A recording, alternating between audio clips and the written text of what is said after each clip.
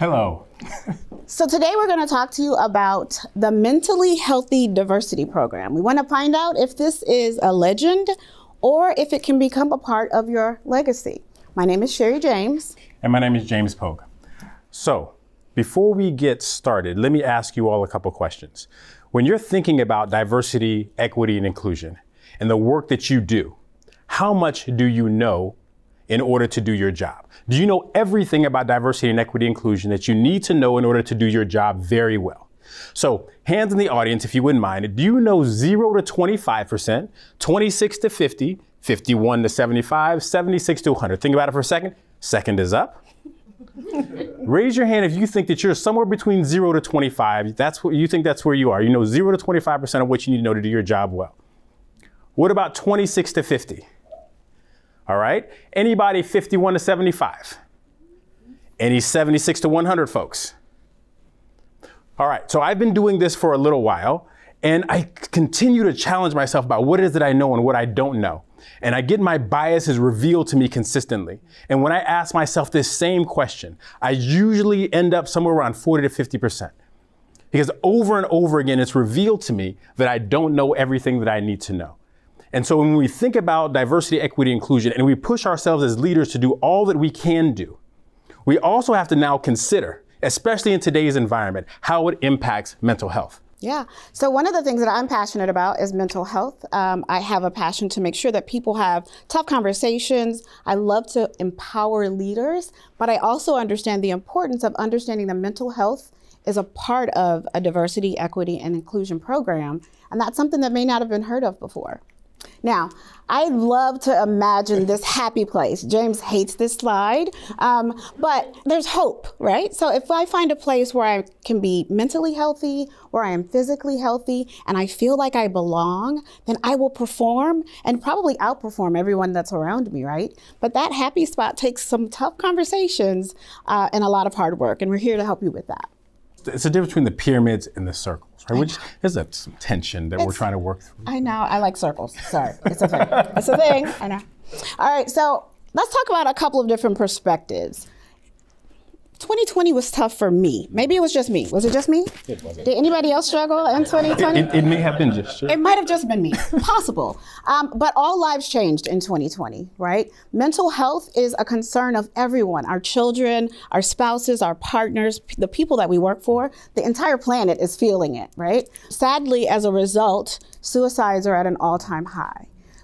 People as young as 8 are committing suicide, and you know, the pandemic is not making it any better, but everyone's talking about it. So is it really possible to have a mentally healthy workplace after 2020? Is it just a legend? You know, I think that it is possible that we can leave behind the kind of legacy that makes sense, that suggests that we were there, that we did something important when it comes to diversity, equity, inclusion. But in order to do that, we have to also be speaking the same language. Too many times we end up in a place where we're saying diversity, diversity, or inclusion, inclusion, but we're not understanding what we're saying. So what is diversity? Diversity is this full range of human difference. Everything about you and me that makes us different, whether it be race or gender or sexuality, our politics, our religion, socioeconomics, age, all of this is part of what diversity is. And as we're walking our inclusion path, and if that is our goal, we have to understand a couple things. One, when it comes to mental health, we have to slide that lens in there. If we're not, we are not taking seriously the significant challenges that have occurred over the last year or plus. So as you think about what you're leaving behind, when it comes to diversity, equity, and inclusion, don't forget that mental health is a significant part of that. Absolutely. Inclusivity, the word means that you will include others. Now, one of the things about mental health, it's a disability that you can't see. I would love to take a poll. How many people in this audience could name every single thing that's my diagnosis? Anyone? Can anyone look at me and say, oh, she looks like she might be nice, Miss Betty. I know you want to say. I've got a list in my pocket. We have to work on it. Everyone has to have a role in understanding that our mental health is key, and why not make it a part of being an inclusive workforce? We've got to look through that lens, absolutely. It's time for a reset. 2020 is over. Whew. Now we can start fresh. anew. We can say, you know what, it's an opportunity to reset. The things that didn't work for us before, we can do different now. The things that did work before, we can do more of that because everybody's listening. The planet is actually quiet enough to say, hey, we've got a problem. Let's make sure everyone can do something about it. Find a place for those tough conversations. Find some allies and champions in your organization or your team or your family. And if you can't find one, then it's your responsibility to be that person. So the reboot, the doing it differently, doing something better, since hopefully the past is in the past, we can learn from it, we have to move forward. Many of us, that veil of innocence that surrounded us when it came to diversity, equity, and inclusion is gone. We now are forced to see, experience, touch, taste, hear the kinds of language around diversity, see the kinds of things around diversity that we were able to hide from just a little while ago. And in many cases, we have realized that our diversity, equity, and inclusion initiatives were not enough. They weren't rigorous enough, they weren't strong enough, they weren't enough. And so emergent and new significant solutions in order to shift the paradigm are required. So questions. One, is there renewed energy? Is there renewed conversation? Sure, absolutely. Is there renewed time and effort and resources? That's unknown. And so for those of us that are in decision-making situations, decision-making positions, it's DEI 2.0 time. It's time for rigorous standards and significant KPIs around DEI. We have to professionalize this work in the same way we do our CFOs or our CIOs and all these other folks that work in significant ways in organizations. Let's not forget that there also must be significant budget allocations. You want to make a difference? You follow the money. No money, no difference. DEI 2.0 is going to require all of these things. I'm here for the money. That makes me mentally healthy personally if I have more money. It could just be me. All right, so in conclusion, we believe that we are all responsible for the diversity, equity, inclusion, belonging 2.0. If we don't do something now, what legacy will we leave? What will be the thing we tell our children, our children's children? Hey, I lived through and I survived 2020, and like, what did you do differently? So what will your legacy be? Does anyone have any ideas? Is there anything burning inside of you that you absolutely know you want to leave as your legacy? Well, I believe that if we're going to do this and do this well and do this right, what we leave behind has to be more than just a footprint. We have to leave a path for others to follow, right? And as we're walking this path and others can follow the path, sometimes we have to beat down a new path, right? And so we have to go where other people have not been before and do it in ways that other people have not done it before if we want to make a truly legendary and legacy-oriented difference. Awesome. Now, I would love, because I am a person to engage with the audience, what questions do you have about diversity, equity, and inclusion that we could answer for you today? And in particular, how it connects to the needs around mental health. Oh, you're all experts. That's awesome. That's even better. We had no idea. All right, so how about this? How many people believe they work for an organization that is as diverse and inclusive as it should be? Show of hands. Okay. A few. We got a couple of. All right. How many people believe that you are in a position to change diversity, equity, and inclusion going forward? That's awesome. 100% is what we were looking for. Let me ask the partnering question. How many of you believe that you work for an organization that is as mentally healthy and supportive as it can be? And no hands. Oh, okay.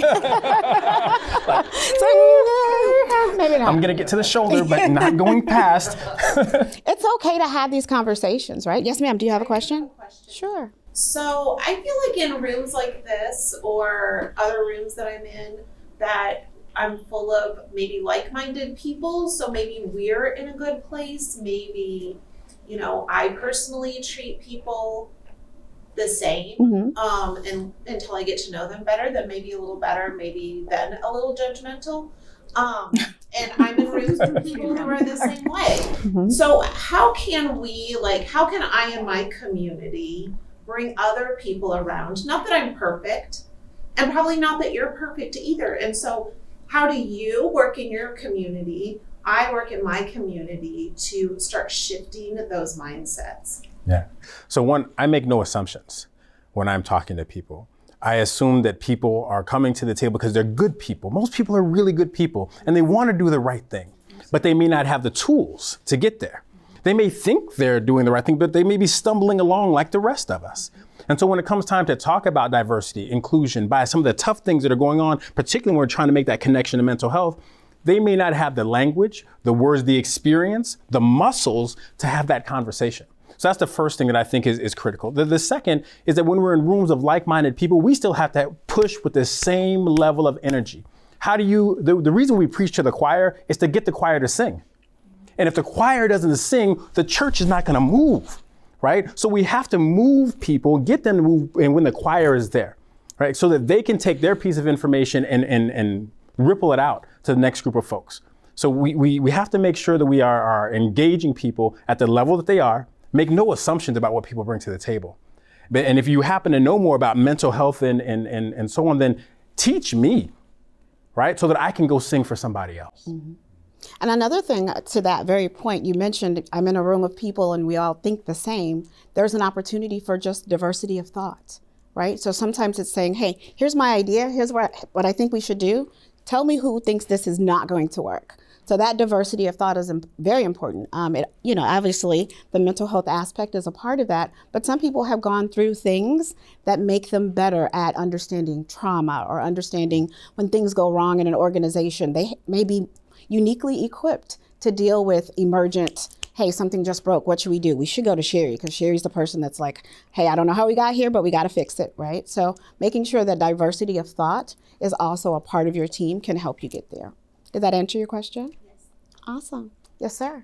As I think about what you guys are talking about, I thank you for highlighting this topic, because it's never been more important as it's been exposed by the pandemic. Mm-hmm.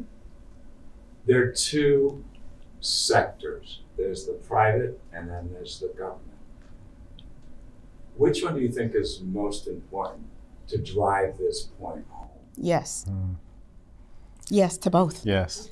Yes. I ask people when I'm working with different groups, organizations, you have to start with that person in the mirror. And he, she, they have to be honest with themselves. Where am I with this? Right? How comfortable am I with this?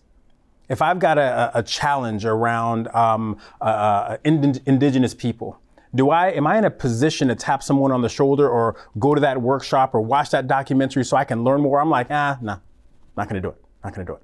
Right? If it's a black-white issue, am I comfortable going to my white friends and saying, hey, white friend, I have some white questions about how you all do your stuff, you know? And on the reverse side, am I comfortable when one of my friends comes to me and says, hey, black guy, I have some black guy questions. Am I gonna be like, man, you need to ask somebody else, right? Because I'm in a mood, right? Because something happened in the world. Or am I gonna say, you know what, maybe not today, give me 24 hours, I'll come back to you, right? So we have to look at the person in the mirror, I believe, and start there. Then I can take that to my family. Then I can take that to my team. Then I can take that to my organization. Because they got to know that it's authentic coming from me, right? That I'm not playing games with this. It's from the inside out. Even the mistakes that I'm about to make, those are authentic too, right? And if I'm going to fall on my face, I'm going to do it with intention. Oh, wow. That's. You got to be I think you should have told me that before you got up here. Boom. That would have been nice to know before we got here. No, that's great. I appreciate that. I think we need to make sure that the same thing applies when it comes to mental health. There's such a stigma still. It's still a very taboo topic. So if there is someone that is willing to have those conversations, reach out to them, utilize them. That is, some of us, that's what we've chosen to do for the rest of our lives, is to make sure that people have a safe space to talk about mental health. We all have health, whether it's good or bad. So let's be more preventative, have more conversations, but that also requires that transparency and saying, hey, I see a therapist, I have to. Right? It's mandatory. This was before the pandemic, but being able to stand on a stage in front of people 5 years ago, I would never have told you that, right? Because I, the person in the mirror, was too ashamed to say, I need to go talk to someone. So the same thing applies from a diversity perspective. It also applies when it comes to mental health. Be willing to do the work on yourself and then lead by example. Yeah. So that's our presentation. I am Sherry James. And I'm James Pogue. Thank you.